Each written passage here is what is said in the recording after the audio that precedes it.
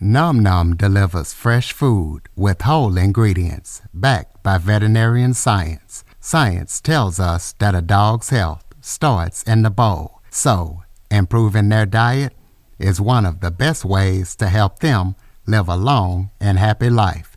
Nom Nom's food is full of proteins your dog loves and the vitamins and nutrients they need to thrive. All you have to do is order, pour, and serve. Ready to make the switch to fresh? Order Nom Nom today. Go to https://trynom.com/curveball and get 50% off your first order plus free shipping. That's https://trynom.com/curveball. Plus, Nom Nom comes with a money-back guarantee. If your dog's tail isn't wagging within 30 days, Nom Nom will refund your first order. No fillers, no nonsense, just Nom Nom. Welcome to the Living the Dream podcast with Curveball. If you believe, you can achieve.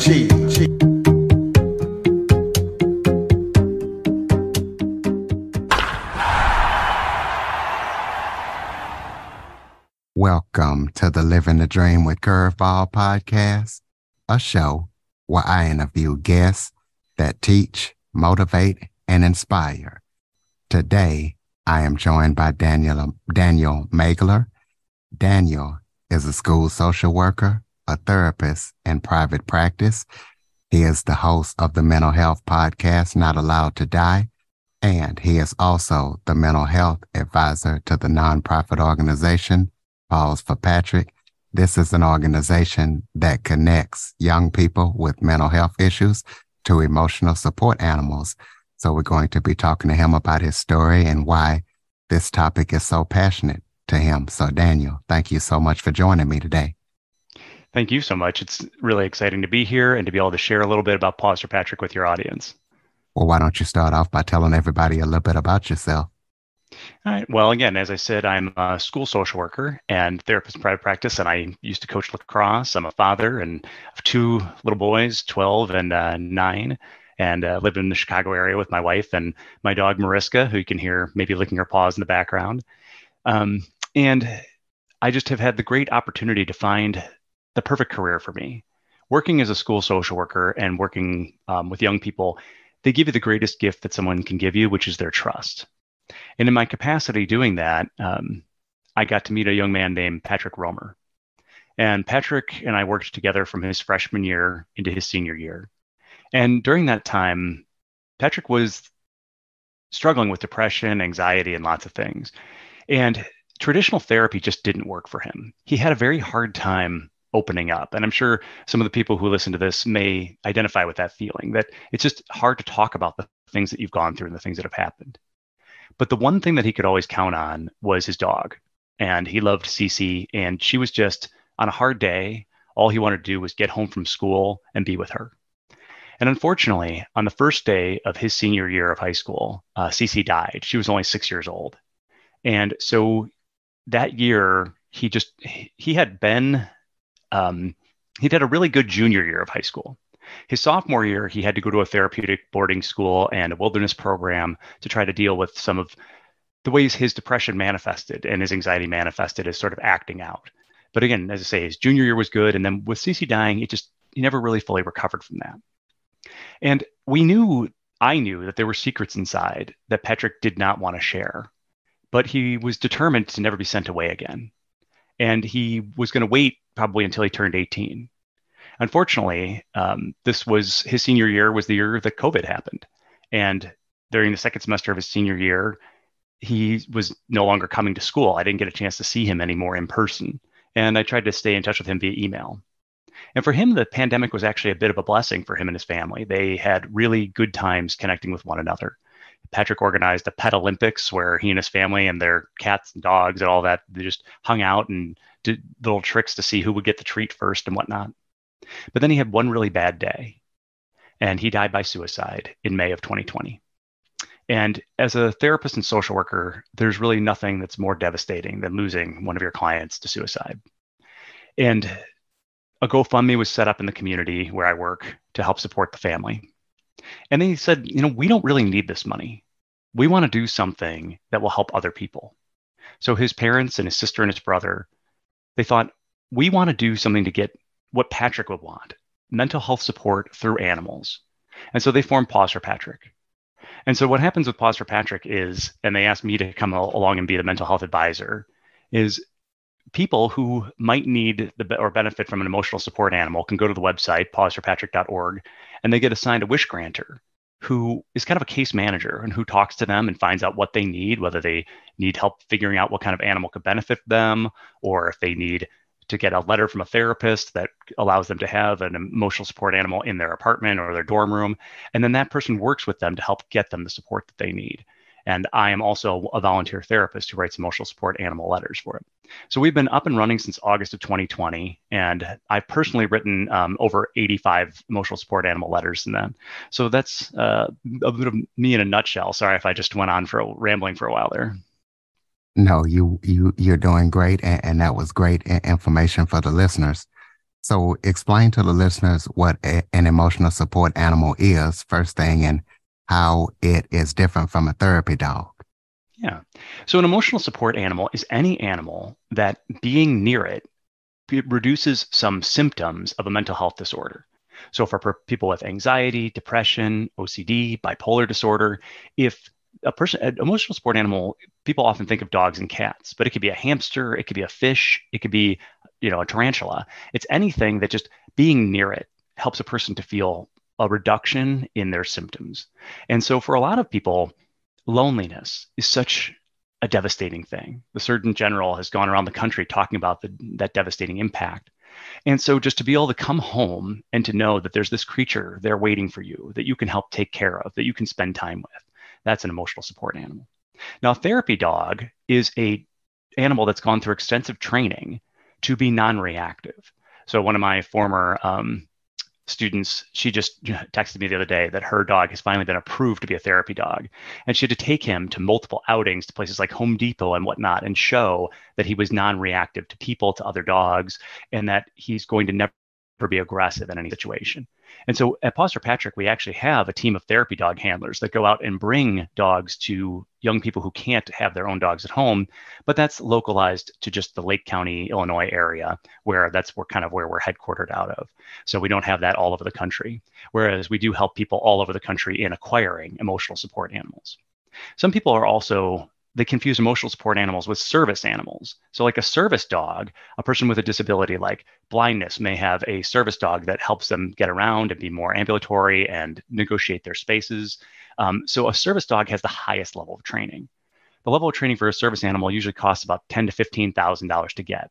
And a service animal is trained for a specific disorder. There are psychiatric service animals so that when a person's having an anxiety attack, that animal might be trained to lick the person's face or do some specific task. But an emotional support animal doesn't need any specific training to be that. It just allows you to have it in your home. And if you have a letter that says you can have an emotional support animal, you're not allowed to be, your landlord can't charge you pet fees for having that animal. Well, talk about what is contributing to the mental health crisis for young people today, and how can we help support them in this time? I think we are victims of our own success in that what we want to give everyone is choices, but choices can be stressful. It's one of the reasons why I think Trader Joe's is so popular, in that they don't have as many kinds of chips or kinds of crackers or anything. There's just a smaller amount of things. And so each kid grows up today thinking, gosh, there are so many options in front of me. What am I supposed to choose? And with that, there's the fear of choosing wrong. And with social media and things like that today, there's this constant comparison. And they say comparison is the thief of joy. And I couldn't agree with that more. So what we can do for each kid is help them understand that there is no failure or success as a destination. That every day they wake up, and if they are putting good out into the world, if they're doing something that's personally resonant for them, that they're being a success that day. And that's all any of us try to do. So often, and again, social media contributes to this, we try to posture as if we have it all figured out. And the more that we can be open about our struggles and reduce the stigma and say, none of us have figured this all out. Each one of us is just doing the best they can every day. And there are a million different ways to be positive, to be successful. We give them the opportunity that they can possibly do that too. But so many kids feel like they're not going to be able to achieve what their parents achieved or what society is expecting them.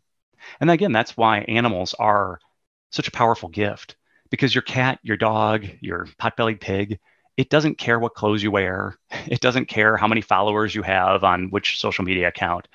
Your animal just loves you no matter how you look and what you feel. So that's why, again, encouraging young people, some people are not animal people, and that's totally fine. But everybody needs to be a person who takes a break from just being inside, gets outside and connects and has relationships. And that's what we want to encourage people to do. So pause for Patrick. What are the age ranges in case there are any listeners that want to use your service and apply for an emotional support animal? To tell us, how that works and the age ranges. Yeah. So we say we're for young people, and we define young people as people 26 and younger. But also, let's say you're a person and you're 57, but you deal with anxiety, depression, something else like that, but you're raising 3 young people. Then Pastor Patrick would also say, well, we're helping the young people in your home. So the oldest young person that we've ever helped was 88. And we helped her to get a dog. So anybody who's hearing this, if you're not sure, go ahead and go to our website and apply. Because at Paws for Patrick, we have a policy where we don't really say no, but we might say not yet, where we're prioritizing that group that's 26 and younger. And in addition to that wish granter who will help you acquire or figure out what animal's right for you, Paws for Patrick can provide up to $500 to help acquire an animal. So if there are adoption fees from an agency where you want to adopt from, Paws for Patrick might be able to help pay those for you. And if you need some basic obedience training for an animal to make sure, let's say you're going to have a dog in your apartment, that it won't bark too much, Paws for Patrick at this point can offer up to $750 to help support training. So anybody, whether they're sure or not, they should go to the website and fill out the application. Now, some people will say, well, I've never been diagnosed with anything. If you're a person who has symptoms of anxiety, symptoms of depression, and you're hearing this and you're thinking, well, then the wish granter would connect you with one of our volunteer therapists like me, who would do an assessment with you and say, okay, in my clinical judgment, you either do qualify for an ultra support animal or you don't. And that level of qualification isn't terribly high. As a professional, legally, all I have to believe is that, like in my clinical judgment, that you do have a disability that could be improved upon by having contact with an animal. And those letters, they should theoretically not expire, although some landlords will ask for an updated letter every couple of years. But as long as your anxiety doesn't expire, theoretically, your letter shouldn't expire either. Well, since you mentioned the website that the listeners can go to and apply, go ahead and give it out. It's just pawsforpatrick.org. So, and again, you'll see a green icon, lots of pictures of Patrick himself on there. And we're also on Facebook, on Instagram. So you should be able to find us on any of those spots. And just so listeners know, Paws is like dog paws. Yeah, dog paws, PAWS. Yeah. Got it. Okay, so talk about what's the environment like in high school for queer and transgender students, and how can we support them? Well, a lot of my work day to day is with queer, and I run support groups at the school. I run groups for LGBTQIA students. I run groups for kids with disability, like medical issues. I run groups for kids who have social skills issues, trauma survivors and whatnot. But so much of my work is with the queer students, and particularly the transgender students. And currently in our political climate, there is a lot of legislation that's being created. And there's a lot of debate and talk about transgender athletes. And there are a lot of people who would generally be supportive of queer people, but they'll say, yeah, but I'm not really sure about athletes, competing and whatnot. And I guess I would say 95 to 99% of the kids that I work with are not athletes who are trying to do anything. But every time one of these bills comes out, it makes them feel like there's a whole group of people who hate them. And what I can tell you, no matter what you believe about why a person would be transgender, these are kids who are just struggling to survive. And the suicide rate is so much higher among transgender youth. People worry about bathrooms and things like that. But there has never been a documented case of anyone being attacked by a trans person in a bathroom. Yet we have tons and tons of cases of people being attacked by cisgender people in bathrooms. So it's all a bit of a red herring. And what we need to let these people know is that it's okay to be whoever you are. It's okay to figure yourself out over time. That it doesn't need to be anybody's business what's kind of genitals are in someone's pants. That we just care that you get through high school and that you are supported and you grow up to figure yourself out in your own time. And so it's been a very, very challenging time. And I think anybody who has questions, again, if anybody wants to email me at dmaiglerlcsw@gmail.com about just even questions of how do I deal with these new pronouns and things like that, I'm happy to answer those kind of things because the words and the language is constantly changing. And that's okay. It's okay to feel confused. It's okay to feel weird about using they, them when you're only talking about one person. But as long as you remember that these aren't just buzzwords for politics. There's a real human life attached to each one of these issues. And I have dealt with so many kids who feel like giving up, who feel like dying just because they feel like the world will never accept them. And what we want to encourage them, and that's on my podcast, Not Allowed to Die. The reason it's called that is because I say to my clients, you can do whatever it takes to get you through this world. You're just not allowed to die. And that's what I'm encouraging, especially these young people. There is something called the It Gets Better Project, where celebrities and other people make videos to tell queer youth that just get through high school. Life will get better. And a lot of the people making these videos aren't even queer. They just had a hard time themselves during that high school time of life. So that's what we need. The message that we all need to be sharing with our LGBTQ and particularly the trans kids is hang on. Things will get easier. Things will get better over time. Well, let's talk about male socialization. In your bio, you say that male socialization leads to violence. So tell us about that and how can we attract well-meaning men to care and act on this situation? Yeah, my first job out of college was doing violence prevention programming in Chicago public schools for kids who've been kicked out of regular Chicago public schools. And we taught about male socialization, and it was based on the work of Paul Kivel from the Oakland Men's Project. And when Paul Kivel, he was doing drug treatment, and he found that in this drug treatment, a lot of times as men were giving up, they were no longer taking drugs, as opposed to becoming less violent, some of them were becoming more violent. And he realized the drugs were not causing the violence. For many people, they were self-medicating using drugs.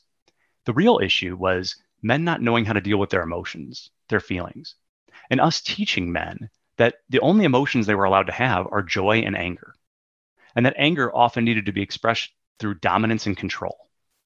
So what we need to do is we need to teach all of our boys that they can have the full spectrum of emotions, that our emotions are tools. They're just like our feelings, that the reason we have pain is to tell us, oh, something's going wrong here. And that's the same reason we have anger. Anger is there to tell us that something needs to change.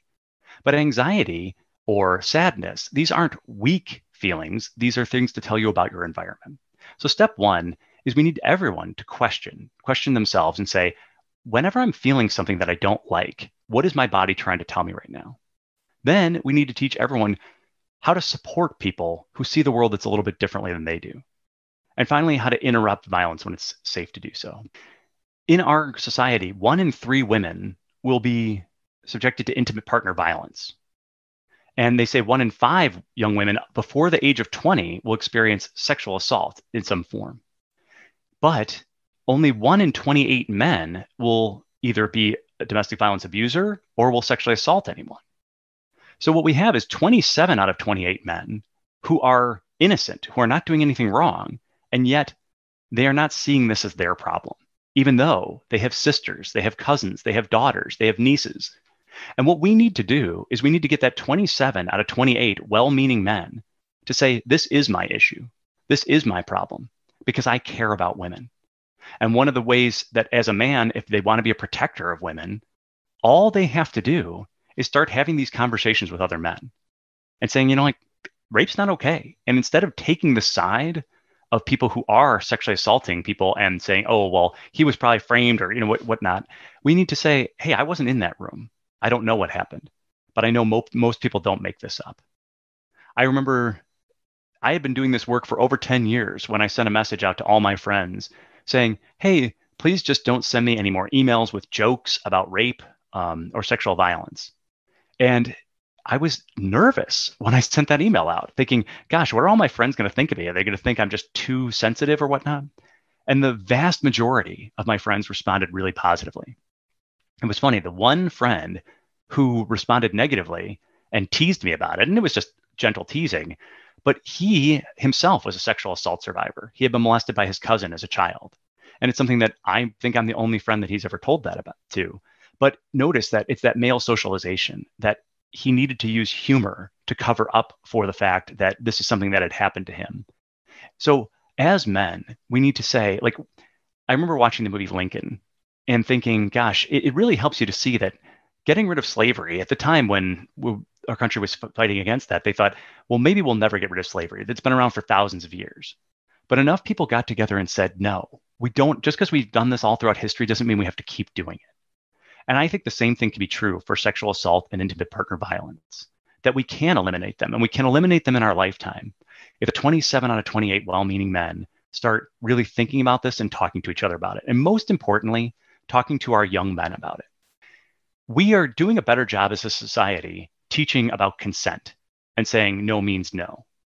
But consent is only the beginning. What we really need, what I'm trying to teach my sons is not to look for consent in their sexual partners, but instead to look for enthusiasm. There are a number of young men who may have sexually assaulted people without even realizing it because they took silence for consent. You know, they might have said, hey, is this okay if I do this? And if the person, the romantic partner they were with didn't respond, they thought, okay, I guess she's cool with it. And sometimes, particularly people who have been sexually traumatized in the past, may freeze up. We know we get those 4 Fs where during a stressful situation: fight, flight, freeze, and fawn. And that last one, fawn, is just, to almost make an alliance, make a deal with someone. So when people are really stressed, they may do any of these things. And a well-meaning young man might think, gosh, I didn't want to sexually assault someone. Well, were you looking for consent or were you looking for enthusiasm? Because if you're really getting enthusiasm from your partner, you're going to know that. So again, that's what I want to teach my son. And I think that's what we should all be trying to encourage. And if you're afraid, I remember being a young man and thinking, gosh, I want to move while we're in a moment right now, we're having a connection, and I didn't want to stop the momentum. And the point is, if you can't stop the momentum of that night, and if the momentum was interrupted, if you wouldn't decide to have sex anyway, well, chances are that wasn't the right thing to do. If you couldn't come back to it the next day and still want to have sex with each other, then probably that was one that was better off avoided. So again, it's a thought process that we need to share. And we can really be sex positive. So sometimes people think that when we are trying to prevent sexual assault, that we're being sex negative. But the best sex is consensual and it's enthusiastic. So that's all we want, is for people to have great sex. And great sex is not sexual assault. So we can be positive about sex and be preventing rapes at the same time. Okay, so I know that you have the unfortunate experience of losing one of your clients to suicide. So talk about what the experience is like for a therapist to lose either a client or a family member to suicide. Yeah. Obviously, as I mentioned, I lost Patrick in May of 2020. And then I lost my nephew in January of 2021. My nephew was 26 years old and he ended up taking his own life. And then in the fall of 2022, I lost another former student to suicide. And I think for anyone, when we deal with any grief, we deal with, questioning. So the stages of grief: denial, bargaining, depression, anger, and then eventually, hopefully, acceptance. And we don't go through these the stages like the hands on a clock. We feel them all in waves at different times. But when you are that bargaining stage is kind of a questioning of self, of saying, and this is even if a grandparent dies, we think, oh, I should have spent more time with Nana. I should have done these other things. But when you are a therapist and when your client dies by suicide, there is a sense of failure, that I really let this person down in the most profound way possible. They were counting on me. The family was counting on me to be able to see the danger and to help them through it. And that is unrealistic. And I was fortunate enough when I was working at a hospital to a grand rounds where a speaker came through and talked to all the psychiatrists and the therapists and whatnot. And he said, if you're doing the really important work in mental health, you will eventually lose a client to suicide. And I was young, in my early 20s when I heard that, and I thought, oh gosh, I hope not me. But yes, it has come for me. And it's wrestling with that idea of, is this my fault? But then every time that comes up, I try to say to myself, if I make it about me, then I would have to be also making everyone's success about me. And when people get better, I don't think, well, they only got better because I was their therapist. And so if I'm not going to take credit for everyone's gains, I also can't take blame for everyone's struggles. And whether that's suicide or whether that's a relapse from, drugs or from self-injury or any other addictive behavior, that I am just part of these people's story. I am not the story. That being said, for myself, I ended up getting a tattoo for Patrick. The logo of our organization is a paw that he had spray painted on a bridge after Cece died. He went out and made a really cool looking piece of artwork there. And that became the logo for our organization, Paws for Patrick. And for my nephew, he and my brother were big on restoring cars. And then a 1970 Chevelle. And so on my other forearm, I got a tattoo of the Chevelle that they used to work on. And when the other student died in the fall, he was a deep thinker. And he and I always had amazing conversations. And so I got a tattoo of the thinker on my right bicep. And I'm not encouraging everyone to do that and say everyone doesn't need to get a tattoo when someone dies. But for me, I never want to stop thinking about these people. I want to think about them every day, not just as the loss of what I've given up, but I want to remember their life and how they inspired me. And to this day, for Patrick, for my nephew, for the other young man, I don't see my work with them as a failure. I don't see my love for them as a failure. I don't see them as failures. They are all success stories. And just like we wouldn't think that a person who died at 26 from cancer, that life had been in vain or take it for granted, I also don't see my nephew had a battle with mental health issues that we did not know he was facing. And that's so frequently people think, well, you're going to see signs. In the case of my nephew, he wasn't in any kind of treatment that the family was aware of for mental health. It's just, again, in his case, substances were involved in the decision. And very frequently, when people die by suicide, they are under the influence, but not always. And so we can't always see it coming. And only recently in my work for Paws for Patrick have I found out that the term suicide prevention actually can be considered somewhat offensive by the families of people who have died by suicide, because it implies that every suicide could be prevented, and if we don't prevent them, that we're failing. Instead of realizing that every person has a story, and some stories end differently. And it doesn't mean that that person wasn't loved and cared for, and every family member around them wasn't doing all that they could. So we like to try. And my work, I try to prevent every death that I can. I try to promote as much health as I can. But I've moved away from saying suicide prevention and instead saying mental health awareness is what we're trying to promote. Okay, so let's talk about volunteering. How can volunteering help those who are struggling with mental health issues? Well, I guess for me also, the volunteering has been, what my work with Paws for Patrick has been incredibly life affirming for me. And I think it's been so healing for me in recovering from Patrick's death and saying I could take that pain and I could put it into something positive. Because when we're dealing with a death, especially a death by suicide, often we feel so helpless. And we want to take the energy and take the wisdom that we hopefully gain and do something with it. And I think that for every person who is, depression particularly makes us look inward, and it makes us very self-absorbed. And so what volunteering does is it shifts the focus from inward to outward, and it helps people to feel like they can be positive and productive. So just like in having animals and caring for an animal, so many people who I'm writing emotional support animal letters will say, taking care of my cat, taking care of my dog makes me feel like I am responsible and I am important, and it gives me a reason to do something. Well, again, even if you don't want to volunteer with animals, if you volunteer with teens, if you volunteer with people who are homeless, if you go to a hospital and help just guide people to rooms, any volunteer work that you can do can help you to deal with your mental health struggles by making you think, gosh, my life could be harder in some other different way. And no matter what's going wrong for me, I can put a positive influence out into the world.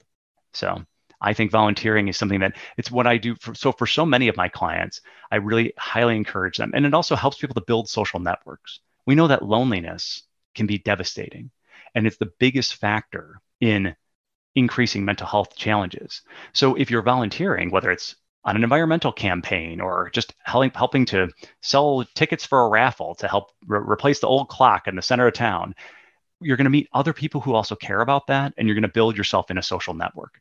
And we know that people do better when they've got other people they can call on and connect with. So you say in your bio that self-injury is misunderstood. Explain that. Yeah, I mean, so many people. I just was emailing back and forth with one of my former students, and she's brilliant, and she's in graduate school for theological studies, and she does campus ministry. And it's summertime, and it's hot, and she wants to go out and wear shorts, but she has self-injury marks all over her legs from when she was younger.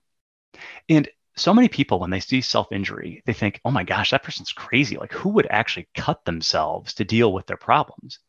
And they don't realize that self-injury is just a coping skill. It's an unhealthy coping skill. But what it does is it takes a person's pain and it makes it concrete and manageable. For so many people who self-injure, they'll have a sense of restlessness and discomfort. They may have negative, intrusive thoughts that they can't stop flowing into their brain.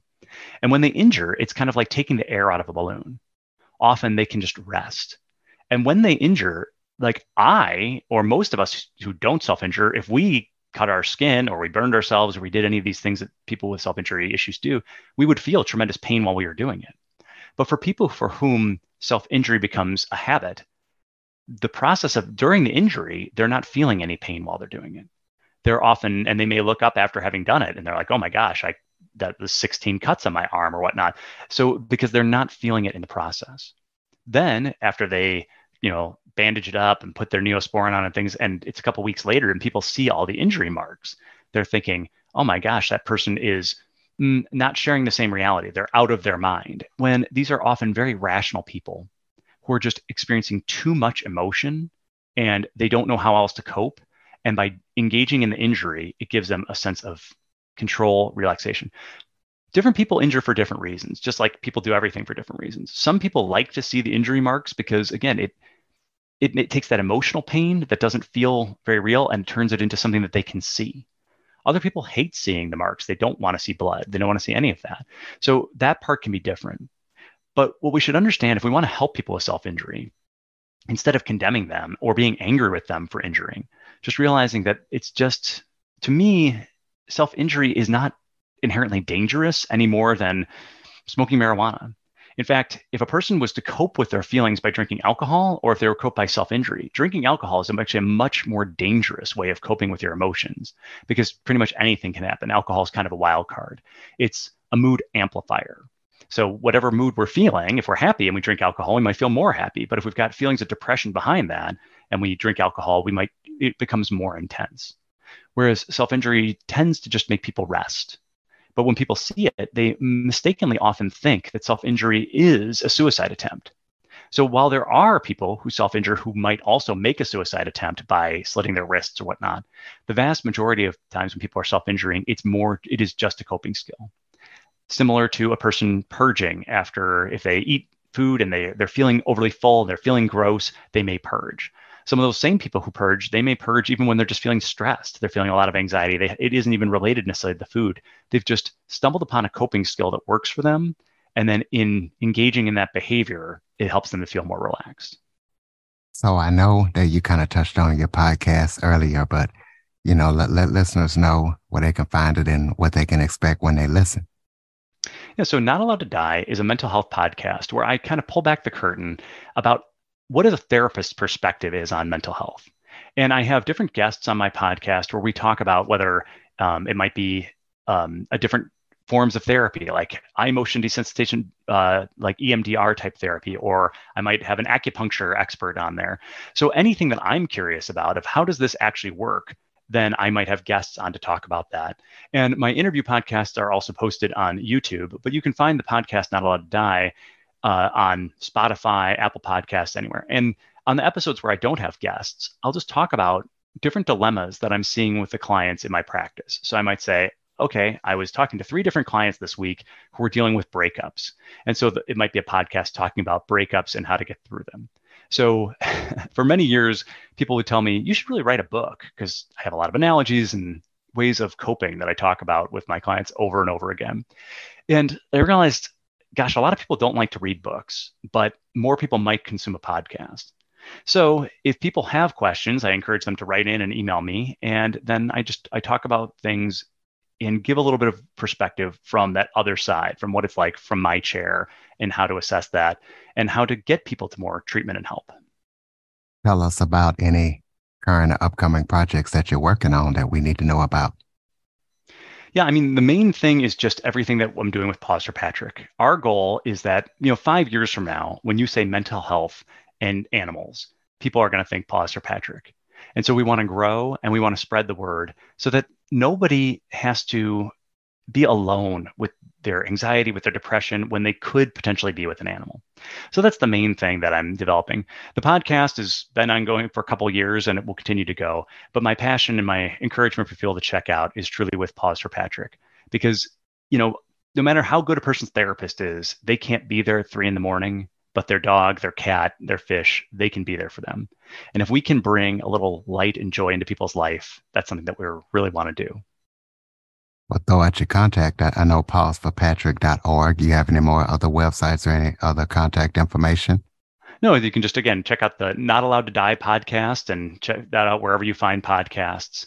And people who have questions for me directly, whether it's about helping support trans kids, whether it's about animals, can email me at dmaiglerlcsw@gmail.com. Okay, close us out with some final thoughts. Maybe if there was something I forgot to touch on that you would like to talk about, or just any final thoughts you have for the listeners. Just that every one of you who's listening to this can have a profound impact on the lives of others. You probably already are. So give yourself credit for that and help connect people to other resources. You hearing this, you may, bring it up in a conversation with someone that might really transform someone's life. So take that opportunity and that responsibility. Everybody listening to that, you are a profound part of change in people's life. You are a reason for other people to have hope. So share that hope with other people. And again, maximize your time with animals because it's good for you. All right, ladies and gentlemen, pawsforpatrick.org. Be sure to check it out. If you know of anybody that could benefit from an emotional support animal, give them the website, share this episode. Also, please be sure to follow, rate, review. If you have any guests or suggestion topics, cjackson102@cox.net is the place to send them. As always, thank you for listening. And Daniel, thank you for joining us today and sharing all that you do and sharing your expertise. Thank you so much for the opportunity. I really appreciate it. For more information on the Living the Dream podcast, visit www.djcurveball.com. Until next time, stay focused on living the dream.